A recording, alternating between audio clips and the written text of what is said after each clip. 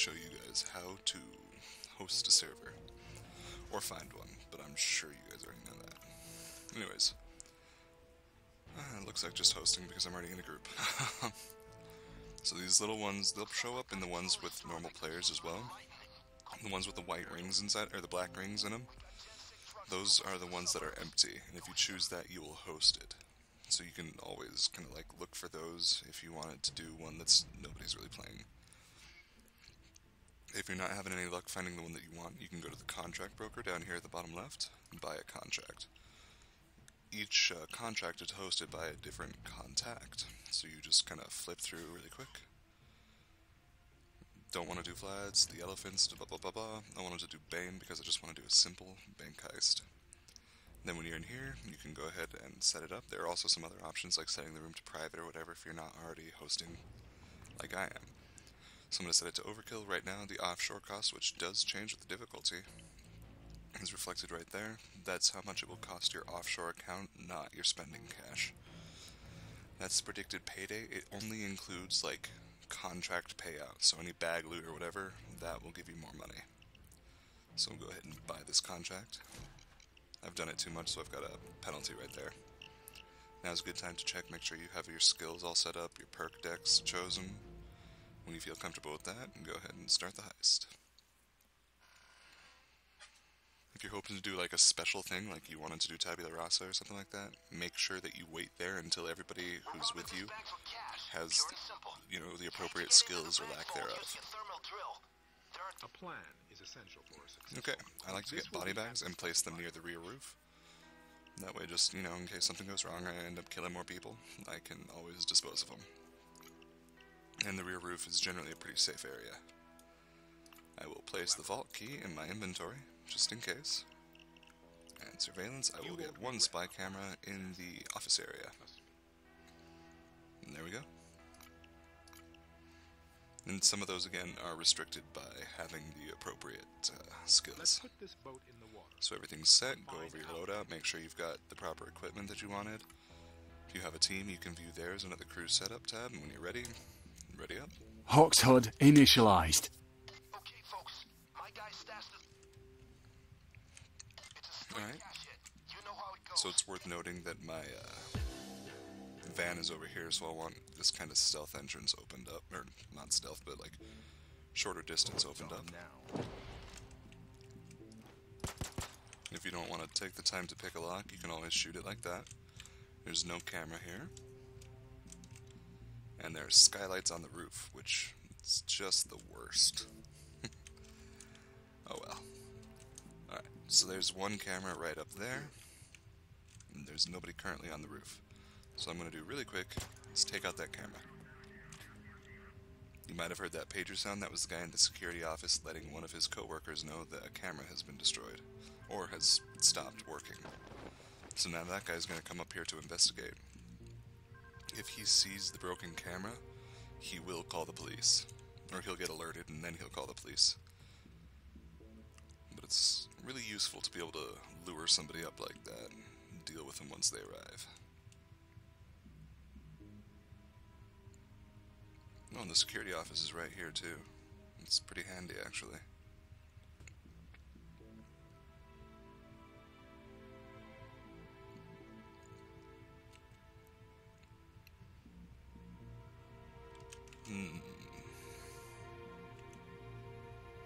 The door over here was open, so a guy could be slipping around that way.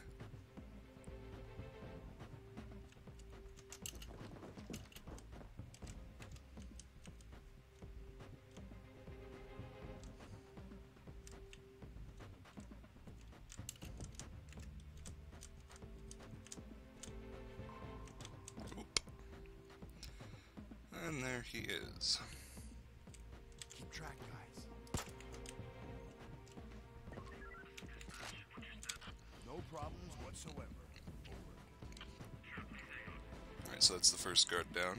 I'd like to leave only one guard for when I do the actual attack. Oh shoot.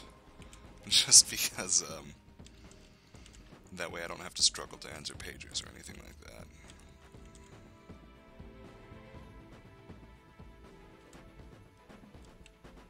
What the hell hell is that guy doing?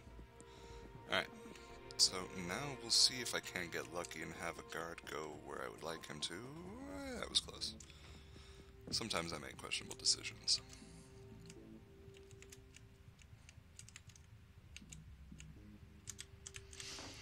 Alright, that kind of stinks that the door there is closed, because that means nobody's going to use it to go get some breath. Sometimes people will still come up onto the ceiling, the roof, to get some fresh air. And sometimes they'll head out the door that other guy went out. Oh.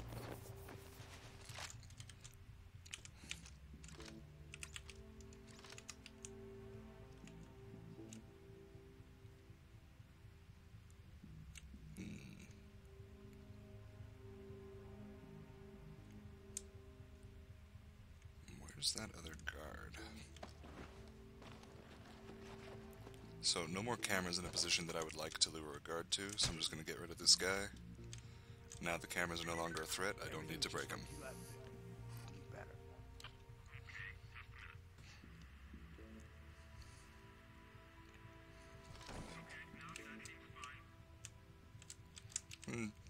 Sometimes guards will notice him like that, but most of the time they don't, so I'm just going to leave him. And I will go see if a guard is heading... Oh, shoot, yep.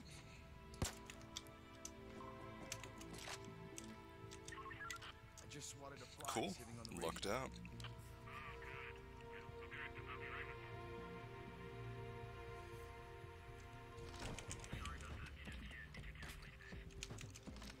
Alright, so, that leaves only one guard on this map. I'm gonna take out my loud weapon just to show you guys how Control Freak works.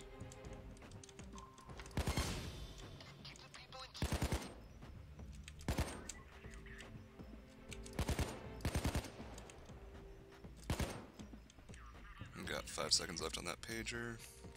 Boom. Alright. So really quick, I'm going to go tie up the people in the teller's office. Just because there's an alarm button right there that they can press if they stand up. Everybody else needs to call a phone, and I will usually be able to get back here in time for that. Guys, the thermal drill. Next, I'll take care of tying up the people outside who heard me. Unless they are out of range, like those two. Civilians are an asset. Yeah, I know they are. But if they're out of range, I don't want to risk them standing up and me not being able to do anything about it. Me having to run over there to tie them. So I'll just do that. Then that's all looking good. So I'm going to finish up tying the people in here. Just because they're further apart from the people in the lobby. Everybody stay down. And I usually, if I'm not too worried about getting money from a job or something like that, I'll kind of just walk around and cap everybody else so I don't have to worry about yelling at them or shooting. However, I always kind of feel like I'm that cop from the once iconic image of the Occupy protests, spraying pepper spray carelessly into the faces of the people sitting on the ground. Just kind of like, yeah, whatever. Psh. I don't know, feels weird doing it. As is, I'll just, every now and then I'll shoot, and if they're in range where they would get startled by hearing a gunshot, they will get scared and keep their head down.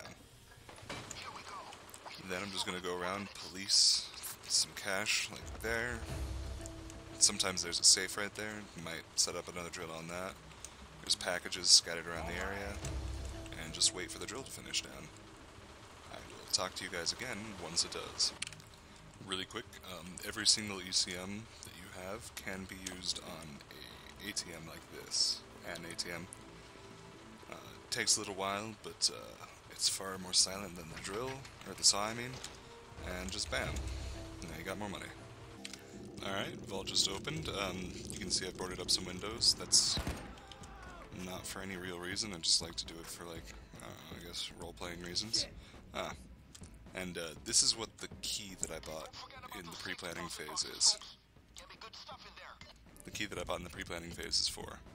Sometimes this little gate is up, and if I don't want to put up a saw because it'll take another 2.5 minutes, I can use a key. That was really lucky. Usually it takes a few tries because you've got a key ring, not just like the key.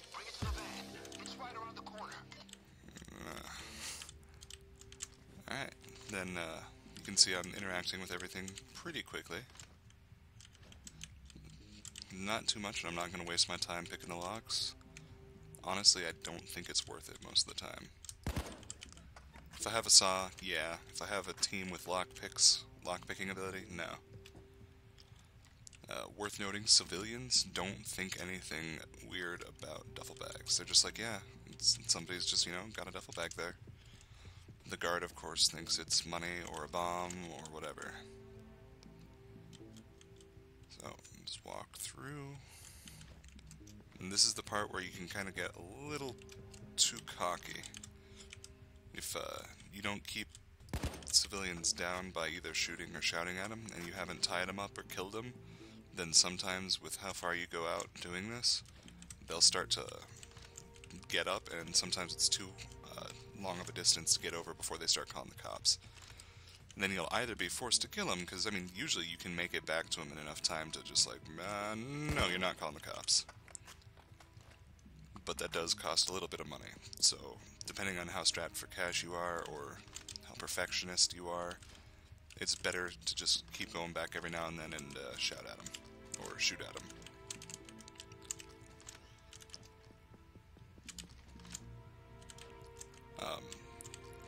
I did use my ECM on the security room door. I think I did, at least. I might have used the key card. If you don't have the ECM and you're having trouble getting the key card because it's on the manager's desk and not on him, and there's a camera watching it, and you're just kind of like, well, that's not going to happen. You can always use an ECM, go in, shout the guards down, kill the guard, or shout the civilians down, kill the guards, and take out the cameras. That way the camera guy is just kind of useless. However, that's risky because sometimes you miss a camera. And it was just something to keep in mind. And that is how you stealth the bank. I will see you guys next time.